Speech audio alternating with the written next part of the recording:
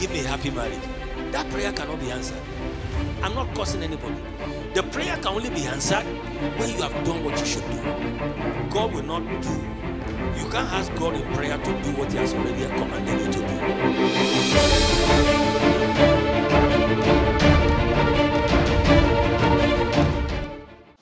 As a young man who just started a ministry, when we printed our first publication, if you see my picture on that publication, one color, poor printing, but that was what we can afford.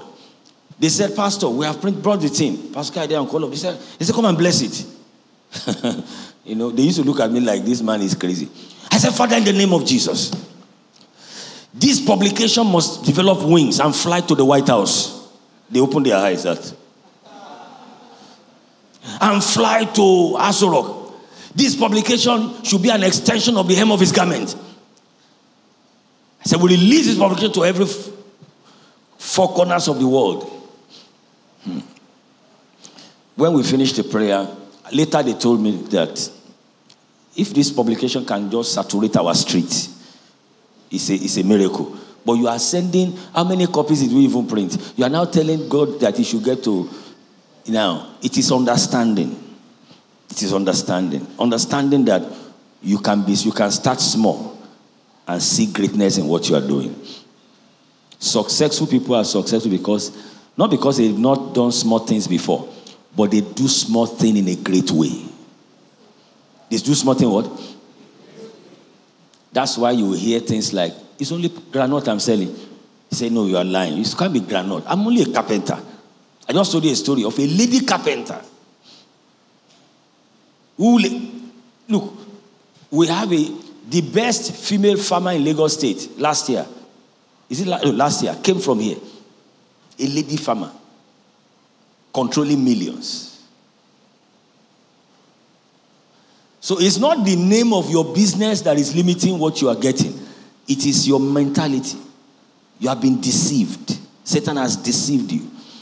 He said this thing you are doing is a small business. He told you, he said, don't open accounts. How much are you making that you are opening business account? What are you opening business account? L'Oriello.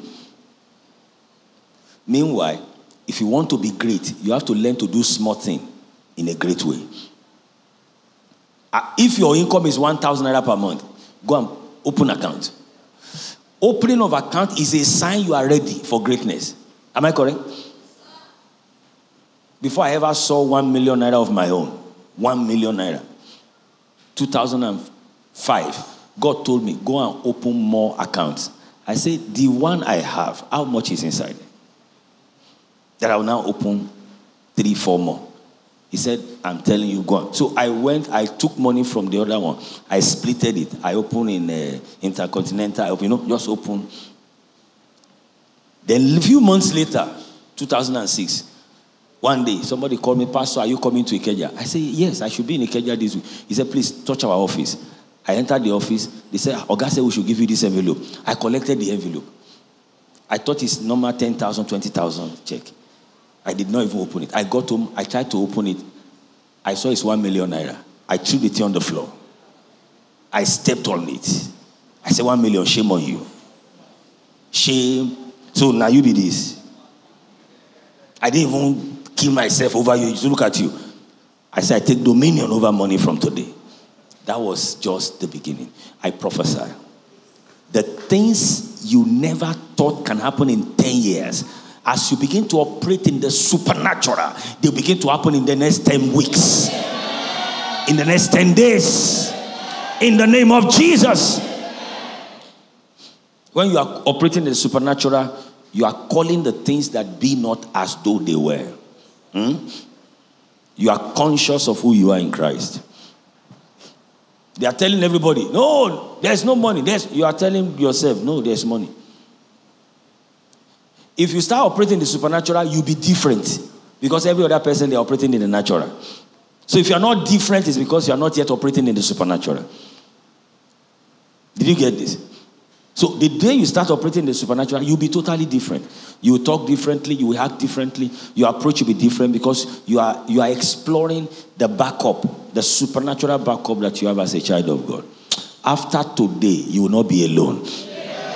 The next negotiation you go for will be in your favor. The next job you seek, you will not miss it. The next dream you dream of your work, it will come to pass. Shout a big amen. So he said, so if Satan used deceit, this is where we are going now. If it is deceit Satan is using, how does Satan deceive? I said number one last week, he uses people. Because how will Satan talk to me? He uses people you can trust. Sometimes when Satan wants to deceive you, he will use somebody that is close to you that you can trust to pass an idea to you. That's why you need to know the Bible, so that every word that comes your way, you scan them through the knowledge of the word. You scan them to be sure that this is balanced. Some of the people that are giving you advice, they are not bad people, they are good people. They don't know more than what they are saying. Out of the abundance of the heart, the mouth speaks. So if you don't have the ability if you don't know the word of God, you can be easily deceived. So he uses what? People. He uses people. When he wanted to stop the people of Israel from entering Canaan, he didn't use the Syrian. He didn't use the Jebusite. He didn't use the Philistines. He used 10 rulers from 10 tribes of Israel. They came back and deceived them. When he wanted to confuse the destiny of Jesus on earth, he used the mouth of Peter, a right-hand man that he can trust. But thank God that Jesus is very sensitive. He looked back and said, "Get thee behind me, Satan. This one you said, it's not you that said it, it's Satan that said it." So you have to be sensitive. You have to understand the word of God, that when people give you advice, beautiful advice, very nice advice from the love they have for you, but based on their own level of understanding, when it's scanned through the knowledge of God's word, you know this is not right. This is not what God wants you to do. Are you following me? So he uses people. He uses people. He used people for David. David said, "I'm going to face Goliath." His elder brother said, So you are your pride has brought you here again. This is your arrogance. Now, why did he use Eliab, the elder brother of David? Because if he just used ordinary people, David would not believe them. So he uses people you can trust. Number two, he uses situation. Situation. An event will happen. He will package it. It's just an event. It will make you feel that is your life. Let me give you an example. You fail an exam, for instance, or you failed attempting to get a business, or a business failed in your hand. Satan will blow it up and make you look at that event like that is your life.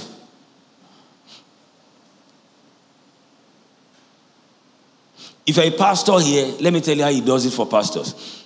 He will use an event to happen. Something will happen probably in the church. And one or two people who that thing happened between you and them, they will show a lot of hatred to you. And Satan will tell you that they all hate you. You want to die because of them? They all hate you. And that's a lie. It's just a small fraction. He's blowing it up. You see, Satan, like you were told, is into deception. So he blows it out of proportion. So you will now make a major decision based on minor situation. Small thing will happen. You say, "Hey, your husband doesn't love you, or your wife doesn't love you, or they are trying to kill you." One rich man, very popular, very wealthy man, he ran out of the house. He has plenty of houses everywhere. So he went to another house. So they asked him, "Okay, why are you now living alone at your age? You are older." He said, "They want to kill me." They said, "Who wants to kill you?" He said, "My children and my wife." He said, "Because of the property, they are planning to kill me. And I have seen it." Now, that Oga, when does he need his wife and children most? Isn't it when you are getting old that you need that kind of company? So Satan wants to go and kill him silently somewhere. He will bring a situation and blow it out of proportion. Everyone deceived there. Maybe you're already deceived. The light of God's word will shine over those areas and expose the deception of Satan. Everywhere you have been deceived, the light of the word will expose the deception of Satan. So he uses situations and circumstance to manipulate us. You don't allow your situation speak to you. Stop listening to your situation. Goliath was their situation. They listened to Goliath. If you read the story of 1 Samuel 17, their problem majorly was that 40 days and 40 nights, Goliath was bragging and they were listening. Your situation wants to talk to you. Don't listen. Goliath wants to talk to you. Please don't listen. Your situation wants to tell you that, all your age mates have gone. Look at you, only you. Only a year. Look at your life.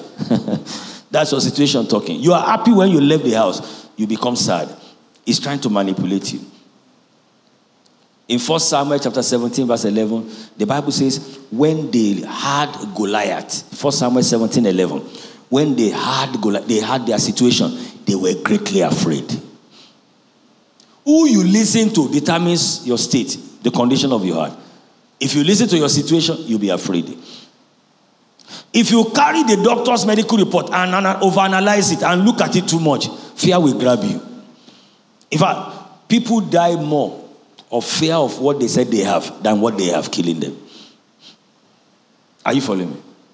I will never forget many, many years ago. A young lady walked to my office and cried and cried. What is it? She cried and cried. What is it? Then she brought out a medical report. And I read it. She was positive, HIV. I said, is that why you are crying? She said, yes. She said that her mates are in her husband's house. They are carrying their baby. This is what she's carrying up and down. I said, because you chose to carry it up and down. It's a choice that you made. Abi, when they gave you in the hospital, they said you'll be carrying it up and down. Is that what they told you? He said, no. I said, so. I now told her, I said, come. The Bible says with man, this is impossible. Men say it's incurable. Abi? But with God, how many things? I said, who told you that this is what will kill you? By the time I spoke to her for a few minutes, her countenance brightened up. She's still alive till today. I'm talking about like 17 or 16 years ago. And I've not heard of any headache happening to her.